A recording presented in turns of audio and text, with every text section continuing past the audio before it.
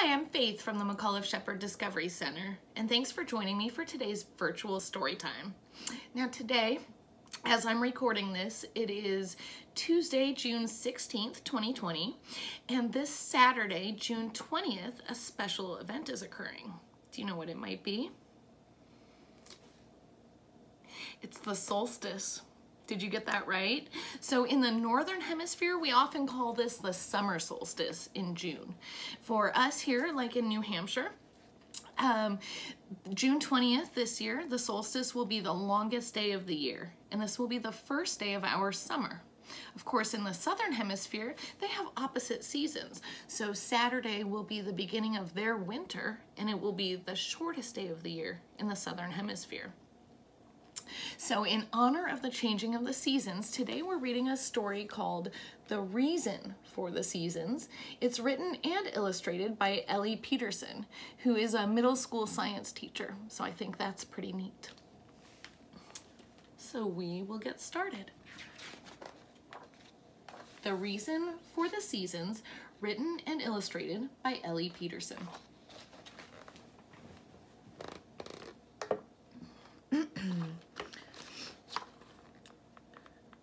The seasons. I'll bet you know all about them.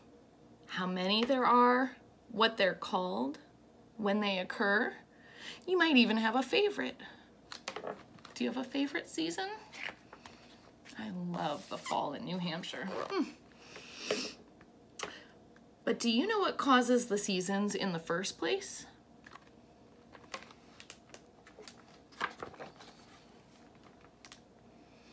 Perhaps you think it's that the Earth is closer to the sun in summer and farther from the sun in the winter. After all, you're usually warmer when you're closer to a source of heat. Now a note on this picture over here, friends. The sun is much larger than it's shown here and much farther away from the Earth. So if the Earth was really this size right here, the sun would have to be the size of a bus, and it would be 8 football fields away. Unfortunately, we can't show you the actual size of the sun because this book is not that big. Excuse me, I have allergies, and it is giving me a scratchy throat. So, if we had summer because Earth was closer to the sun during those months, then our whole planet would have summer at the same time. But it doesn't. When it's cold and snowy in the Northern Hemisphere, it's downright balmy in the Southern Hemisphere. They have opposite seasons. So now if we look at this picture, the imaginary line around the middle of the planet Earth is called the equator. The part to the north of the equator is the Northern Hemisphere, and the part to the south down here is the Southern Hemisphere. And we're located right about here in New Hampshire in the Northern Hemisphere.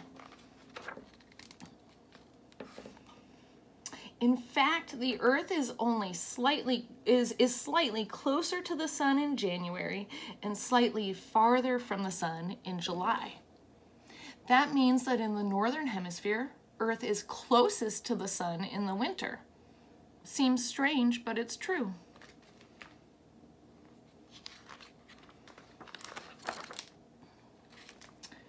Maybe you think we have seasons because the Earth rotates. It would seem to make sense that the side that faces the sun has summer and the side that doesn't face the sun has winter. We often connect light with warmth and dark with cold. Now a note on this picture over here, friends. In order to complete one rotation in 24 hours, the Earth spins 1,000 miles per hour.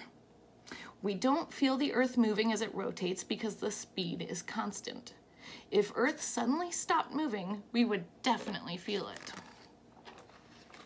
So, yes, maybe you think we have seasons because the Earth rotates. But nope, that's not it either. Rotation is actually the cause of day and night. The Earth rotates once every 24 hours. The side of the Earth that faces the sun has day, and the side that faces away from the sun has night. If rotation were the cause of seasons, we'd have all 4 seasons in a single day.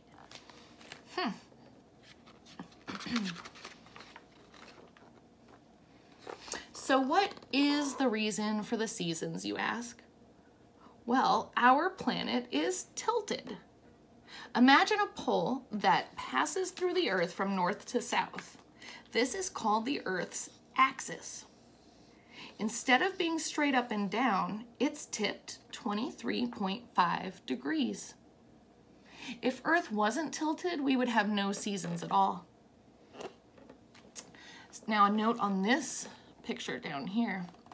Scientists think Earth became tilted when a meteor the size of Mars hit it, way back when our planet was first formed. And it's not just us.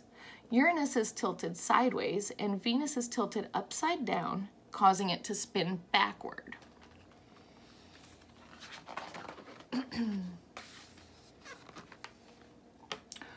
Earth's tilt affects how directly the light from the sun hits it. For instance, a spotlight puts out a very strong hot light when it shines on you.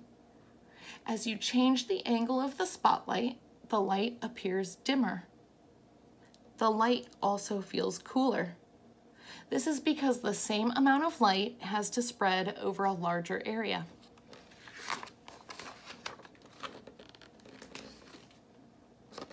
Earth's tilt is also why shadows are different lengths throughout the seasons. They're shortest in summer because the sun is higher in the sky, just like that spotlight overhead. Short shadow. The shadow grows a little longer in the fall. Your shadow is longest in the winter because the sun is so low. Then your shadow shortens again in the spring.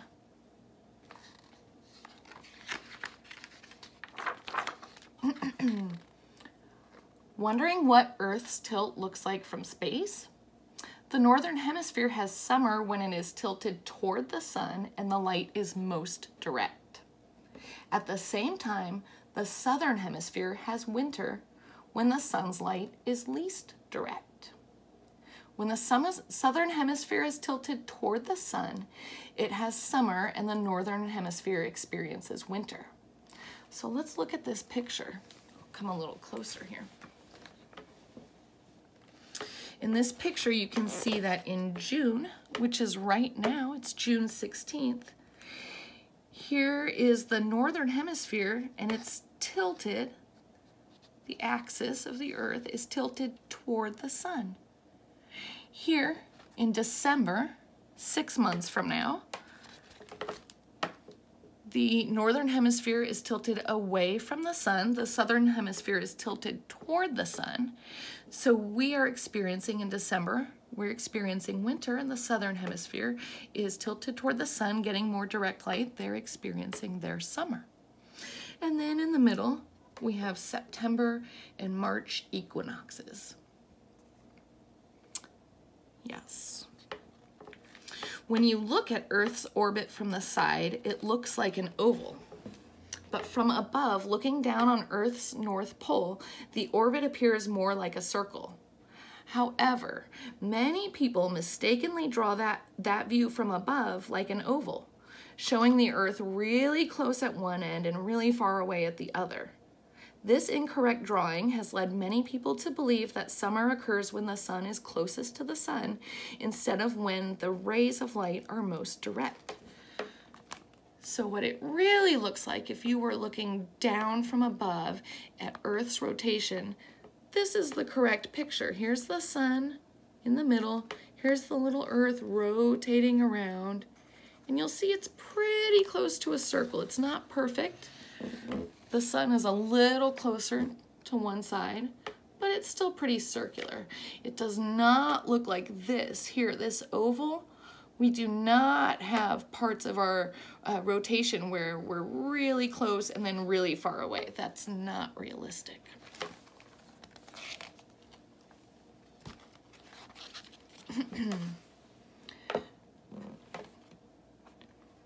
Now imagine a world where the sun never sets. The Arctic Circle is known as the land of the midnight sun for this very reason. When the northern hemisphere has summer, the area near the North Pole is tilted so much toward the sun that on certain days it never gets dark. People who live in the Arctic Circle may go 2 or more months without seeing the sunset.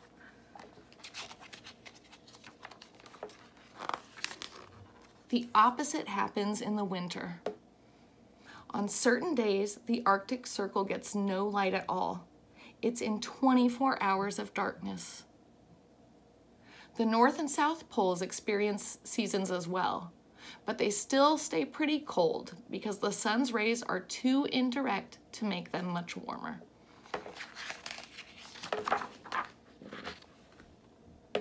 In another region closer to the equator, the light from the sun is very direct and there is little change in the amount of light energy all year long. This area is called the tropics, and these countries don't experience big changes in temperature from season to season like the rest of the world. Scientists drew 2 imaginary lines around the Earth to show where the tropics are located. The line to the south of the equator is the Tropic of Capricorn. The line to the north of the equator is the Tropic of Cancer.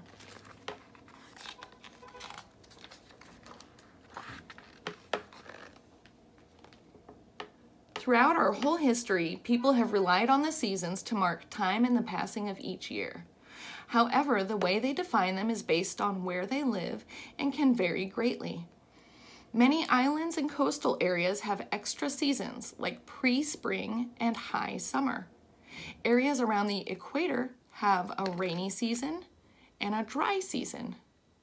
The Incas, an ancient civilization that lived south of the equator, identified and based their calendar on 2 seasons, planting and harvest.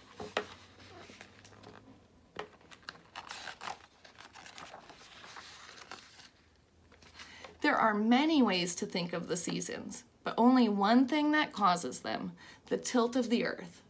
Believing that Earth is closer to the sun in the summer is logical. It makes sense, but that doesn't make it right. A good scientist always questions what she thinks she knows. The end. And then on the very last page of this book is a hands-on activity on modeling the way the seasons work with the different light rays and how they hit the Earth at different times of year. If you're interested in that, we have a very similar activity on starhop.com/blog. I posted it in my distance learning module today about seasons, equinoxes, and the solstice. So please keep your eye on our blog for more stories and activities and lessons. This week we're celebrating the changing of the seasons, and I hope you join us next time. Thanks. Bye-bye.